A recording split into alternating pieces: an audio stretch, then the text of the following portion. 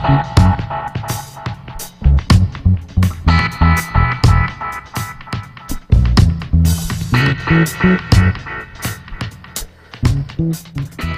everyone, this is Galacticus X coming back to you with another video. This time with a much delayed response to a terrific video made by Thompson, aka Vinny Corleone 62, which he published about 2 weeks ago. So the question Dean poses is, why do we play our games? Now, for me, gaming is something I've always been attracted to, but I didn't get into until I was in my early high school years in junior high. So first experiences matter a lot, and perhaps they can define the path that you later follow. And for me, entering the world of gaming came from the perspective of PC, not consoles, and not 8-bit home micros, although I played quite a lot with my friends who had 8-bit systems. So from one aspect, I was fortunate to experience from the get-go technically superior games that benefited from 16-bit architecture and fast loading times, from floppy disk drives.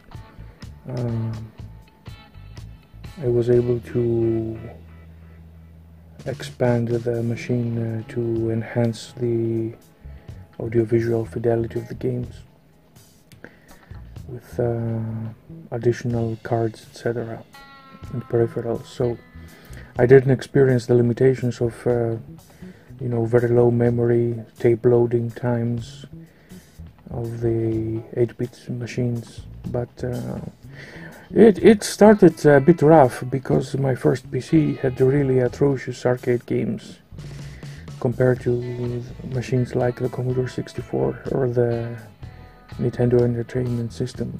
But on the other hand, it could do very well with 3D adventure games that were just getting into the mainstream, with companies like Sierra Online and Lucasfilm Games, which later on became LucasArts. So 3D adventures and strategy games were a completely different proposition from arcade games, and what I was looking for were exactly this kind of games, these games that could recreate whole environments in a realistic way, more or less, worlds that I could immerse myself into. I wasn't at all interested in Twitch high reflexive gaming. I was accustomed to more thoughtful, strategic and slow-paced games. So it was beneficial too, practically, because I learned to speak English from adventure games, and I could really enrich my vocabulary with their help. So later on, into the late 1990s, I shifted my interest towards 3D shooters. It was the era where all the rage back then started with Wolfenstein 3D, then with Doom, Quake, Duke Nukem, and then came the revolution of open world games. Not with the meaning that we and the connotation that we use today. Back then, open world in the early 2000s were just taking it was just taking the action out of closed spaces and out into the open.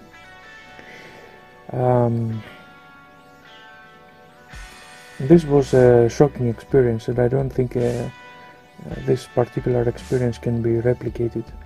I mean, moving out from narrow corridors, enclosed spaces and dungeons, and being all of a sudden being surrounded by urban landscapes or natural locations.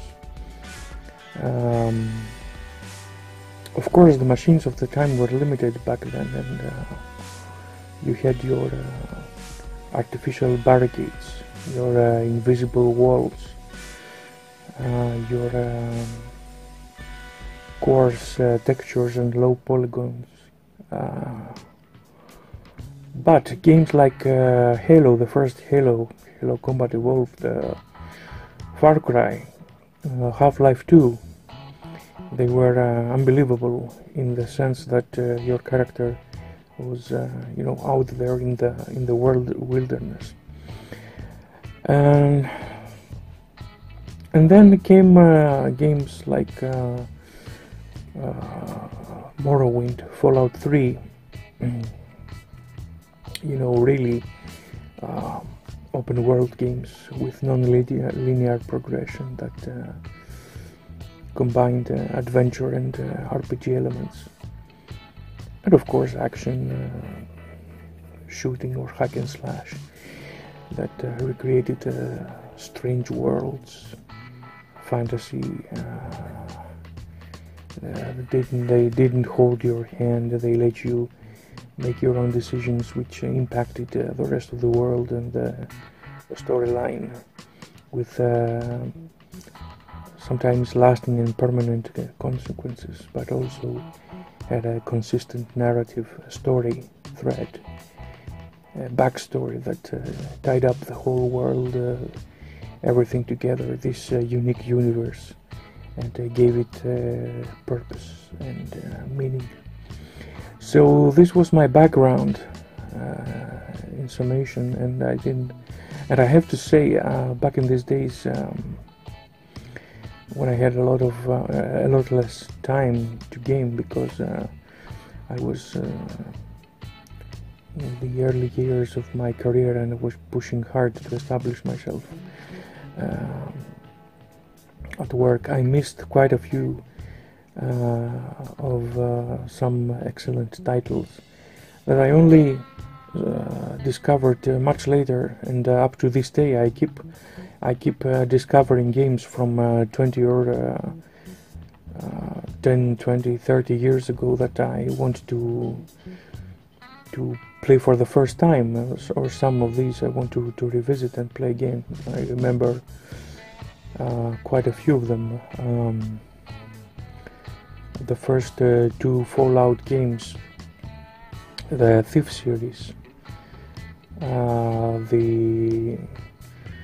not the recent one by Ubisoft, the original ones, the two first Elder Scrolls titles before Morrowind, Arena and Daggerfall, which was absolutely huge, and I had absolutely no idea how enormous it was.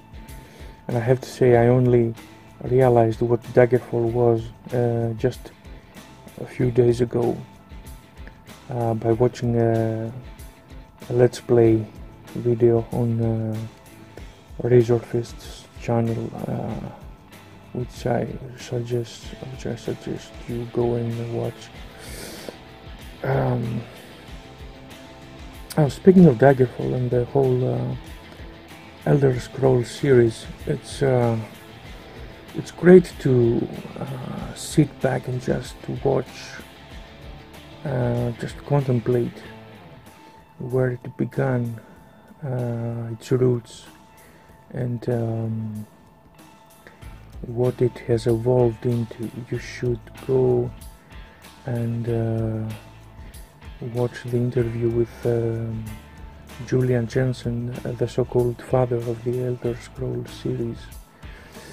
The interview he gave to Indigo Gaming, a very nice gaming channel, It's a large 3-hour interview, but you can just listen to it while you're doing like a podcast, while you're doing something else. It's extremely interesting and revealing, not only regarding the Elder Scrolls games, but for quite a lot of other things in the gaming industry from the perspective of an experienced developer. So yeah, go and listen to Jensen's original vision of the classic RPG with tons of classes and subclasses and customization and non-linear progression in a world where the NPCs and the world in general are they move and shape. They are shaped by your actions and decisions. It's a dynamic world, and contrast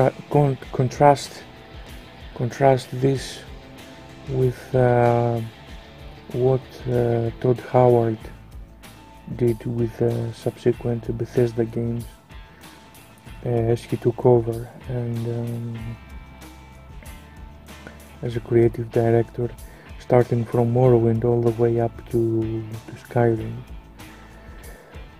and how the games became less of an RPG and more of an adventure game with a more strict narrative,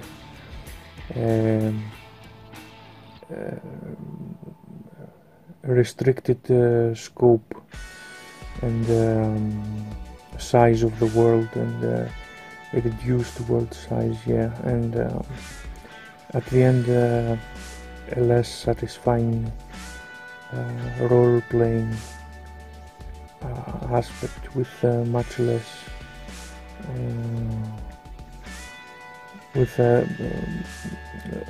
way less options, less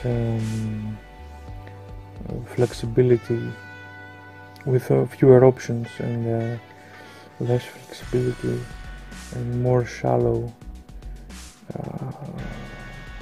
in that regard. So anyway, since the middle of the last decade, where this transition took place, I started gaming in consoles. I think it was,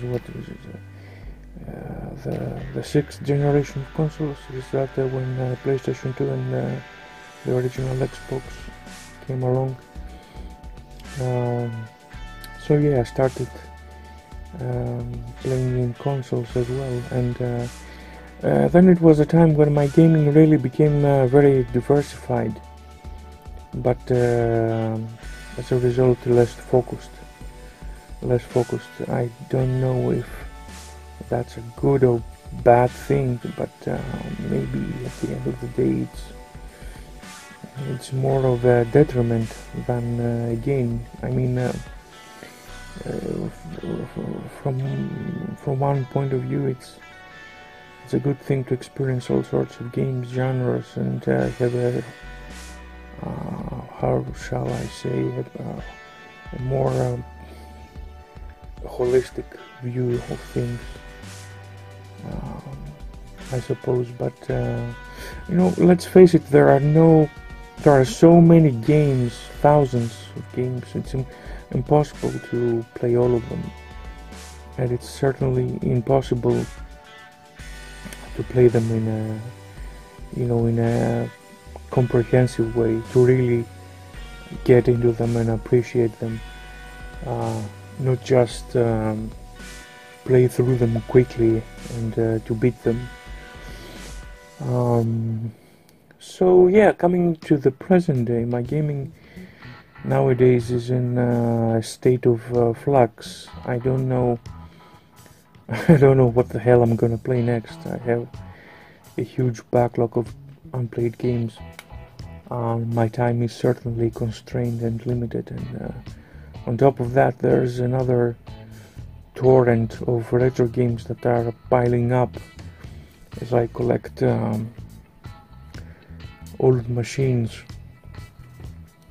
that I really have to start thinking, rationing my time and sharing it back and forth between modern games, older PC games that I want to play again, and even older retro games similar to those that I played during my early PC years, but much better because they were much superior versions, on Commodore and the Amiga and other excellent gaming oriented home computers of the late 80s and early 90s. And I want to avoid emulators as much as possible because I've gathered a considerable amount of retro machines during the past couple of years, and I really want to find some time to organize them, to present them through this channel and start playing on real hardware rather than through emulation. So yeah, when it comes to gaming, I don't worry too much about what's out there. I'm concerned more about the time. Time at this time is perhaps, along with my health, the most precious commodity that I have. I don't worry about my financial status. I'm relatively secured in that regard. But time is a valuable commodity. When I will find time to experience what I want to play, and I'm systematically avoiding watching let's plays and reviews of other people. I want to experience games. I don't want to waste my time watching what other people do. I want to only in rare occasions when a walkthrough or a let's play is particularly entertaining and unique. So I want to, I have most of the reviews, even professional reviews. I don't believe in professional reviews. I've been an IT journalist myself. I think I can spot the bullshit from miles away when I listen to or I read a review, if that's a review of a piece of software or hardware. And anyway, I have most of the times other people's points of view just don't cover me. They don't answer my questions, and the reason is that I have very specific demands from games. I don't care so much about how good they look or how good they sound, or if they're really innovative. Innovation is a word that's been abused.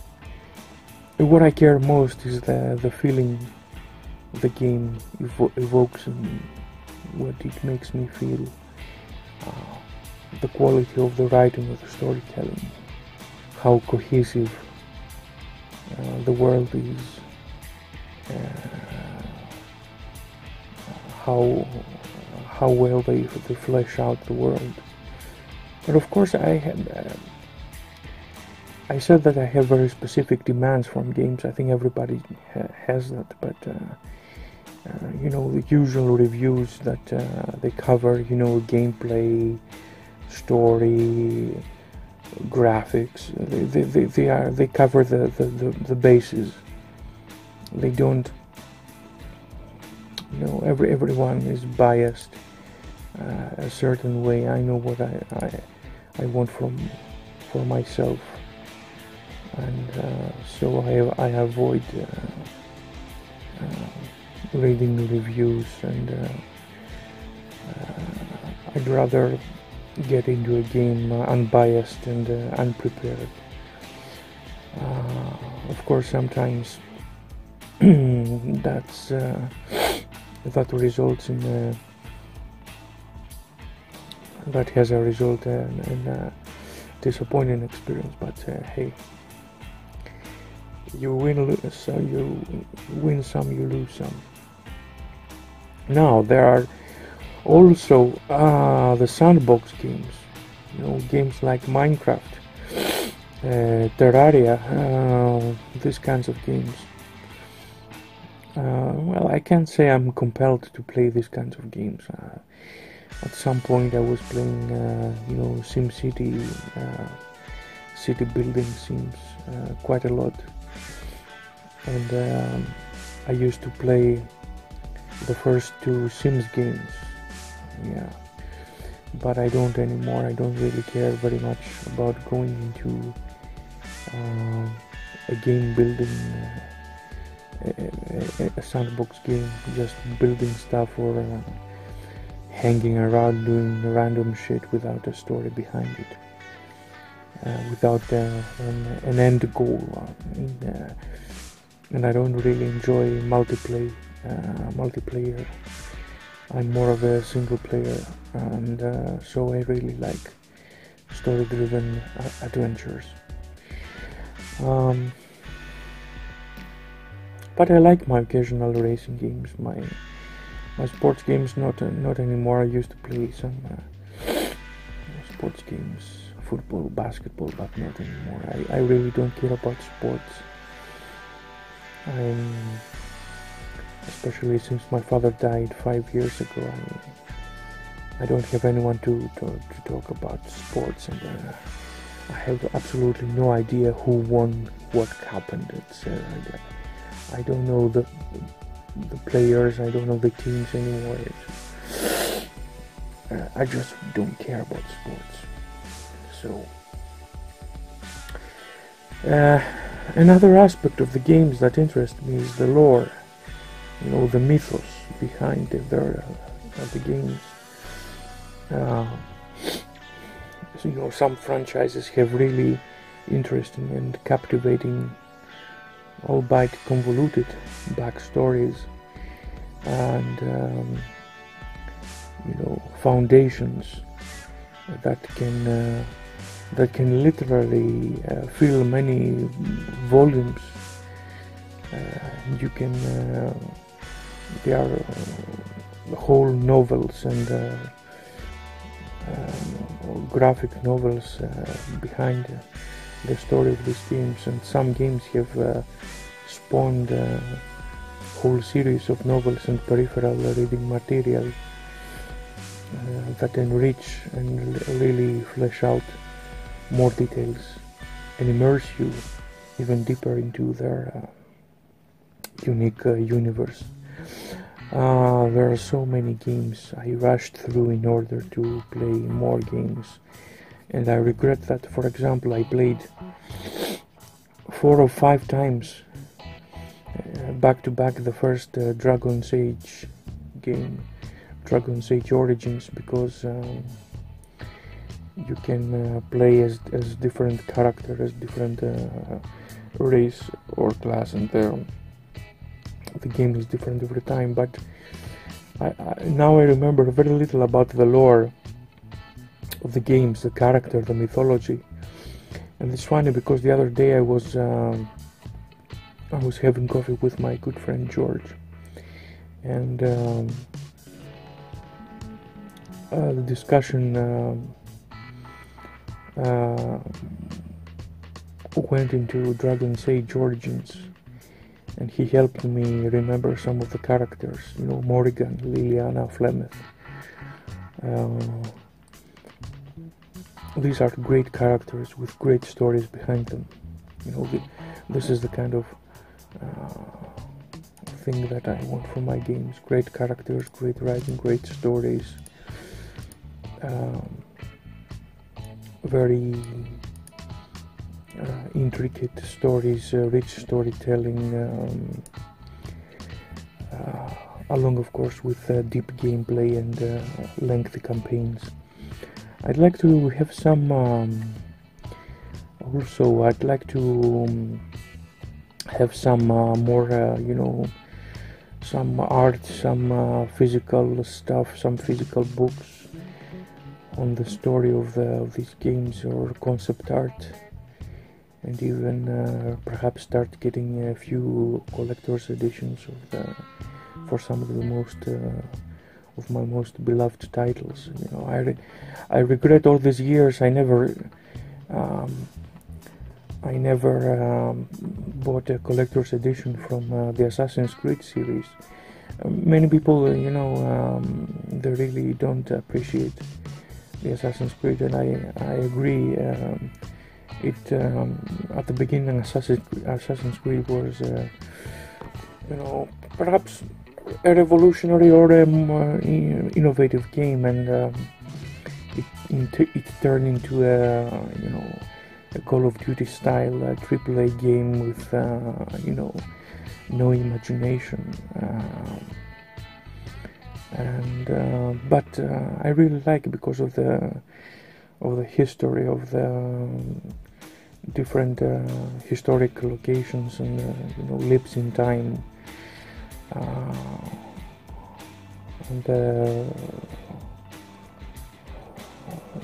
all the storytelling and the mixing of ancient locations with modern ones.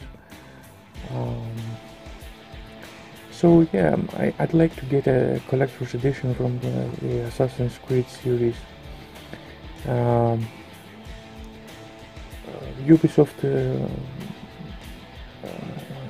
are making perhaps the best collectibles for this game, for this series, and actually I've realized recently that Ubisoft has made an entire in-house division dedicated to collectibles and collector's editions. As a matter of fact, I'm waiting for the arrival of my first collector's edition for Assassin's Creed Origins, and if everything goes well, it will be here by next week, so cross fingers. So these days I appreciate having the physical copies of the games more than ever, because of course Steam and digital distribution is convenient, but having a physical copy, perhaps a collector's edition, makes you appreciate your games more. I guess it's perhaps preferable to have fewer and more carefully selected games rather than a ton of titles that you may not even get to play ever, and your goal should be to have as little shovelware as you can, so that you don't waste both your time and money. So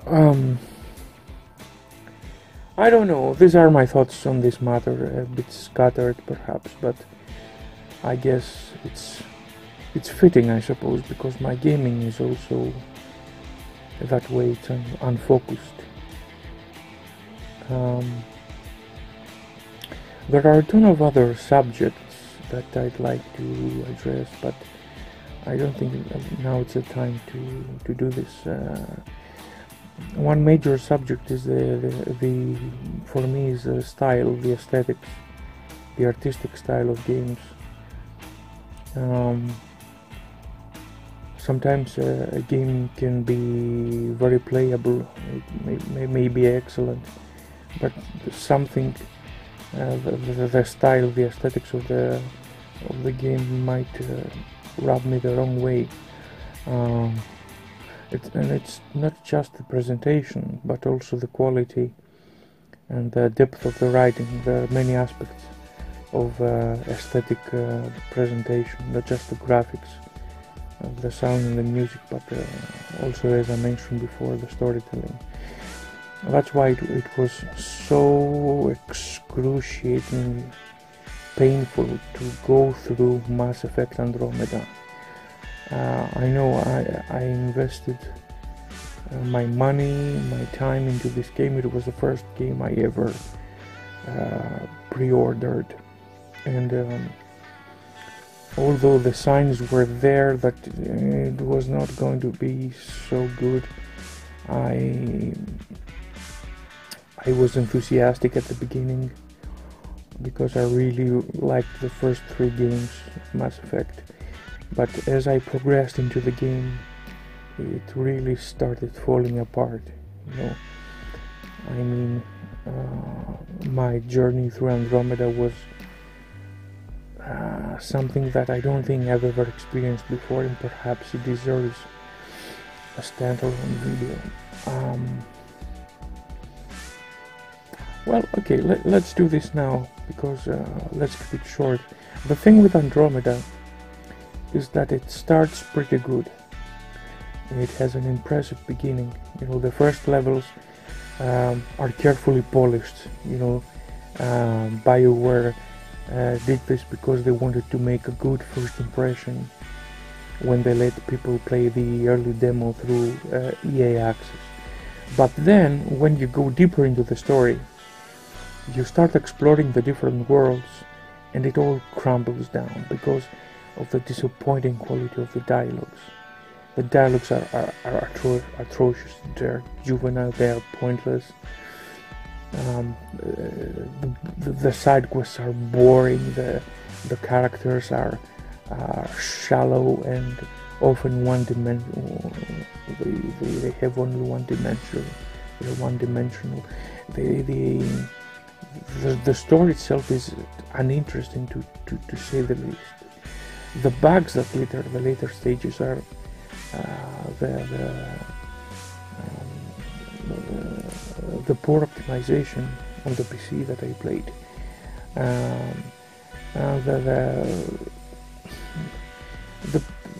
The uninteresting big bosses especially towards the end, the anticlimactic end, the nonsensical reasoning behind your actions here, the lack of motivation is unbelievable. And of course, the most disappointing aspect is the total lack of your squad members' customization. I mean, one of the things I liked in my RPGs was, you know, to customize their armor, their weapons. But here, there's no armor customization, no weapons customization for your squad mates.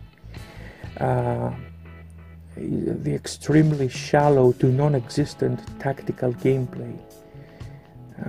You know, you have very few commands that you can issue to your squad members. They usually rush right into the enemy, and they do whatever the hell they want. You know, the incredibly condescending ex machina AI that always is holding your hand, and it's telling you what to do. Oh, this button here, I see a button here, maybe you should press it. Oh, look, this lever here, maybe you should pull it. Oh, this path, maybe you should take it. And you know, the AI in the game, your character is implanted with a permanent connection to an AI, and this AI is responsible for everything, literally everything, leaving you with zero agency and responsibility for your actions. Without your AI, you are nothing. The Pathfinder is a schmuck. Is a douchebag. You have your character is useless without the AI. You know, and of course, one of the best, the staples of BioWare, the dialogue wheel, which had meaningful choices in previous games. In Andromeda, there is no branching story. There are no meaningful choices in the dialogue wheel. It's just like they fucked up, like Bethesda fucked up Fallout 4 dialogues. It's a fucking mess. So okay, there, you know, there's no need now, I suppose, for a separate Mass Effect Andromeda final impressions video. You know, but at the end of the day, it was an experience. I won't even characterize it with you know, it was an experience, disappointing experience, nonetheless.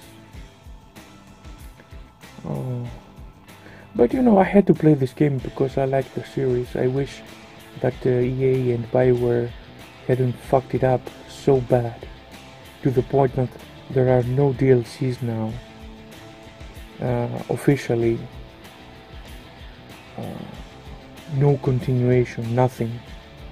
They murdered the series, and the studio is shutting down, or it's already closed. They are going to just make a stupid novel to wrap the story up with the Quarians, because they had promised that they would turn a separate Quarian story into the DLC. Now it's all gone. Excuse me, but and it's gone because of bad business decisions. You know, it's not the player's fault, it's not the gamer's fault, or the journalist's fault. When your game, your low quality becomes a meme, your bad facial animations, and the facial animations is the least of the problems. Okay, I could live with the bad facial animations, but when your one aspect of your game becomes a negative meme on the internet, you're fucked. You know, it's not that. It's all the bad business decisions, the bad management, the bad choices of the executives. Not because we as gamers and consumers didn't buy the game. We bought it, okay, and it did nothing at the end. It's totally BioWare's and EA's fault, and that brings up. It brings us to other matters now. The role of corporations in modern gaming, and what rights do we have as consumers, and if voting with our wallets counts, and to what extent it affects the industry, etc., etc. But you know, if you care only about the story of Mass Effect Andromeda, you can and see how bad it is yourself. You can go to Smart Boys, there's a channel called Smart Boy on YouTube, and watch his playlist of you know, the plot analysis of Andromeda, and you will get, you know, a general idea how bad the writing is. But if you don't actually play the game, you will hardly understand how bad it is, because it's not just something you watch or read. It's a fucking game, you know. You're putting all this effort and time behind it, playing, leveling up, grinding, progressing, and the bad writing, the shitty story just slaps you across the face instead of rewarding you with a, you know, a well-written and rewarding story. So anyway, you know, this is getting longer than I wanted, so I'll just wrap it up here, and I'll stop here, and I hope I will have good news next week, unboxing my first ever collector's edition. So I also have several retro machines to restore and perhaps show off a few of them. Maybe not. We'll see. Okay. Oh, that's all for now. Until next time, take care and stay out of harm's way.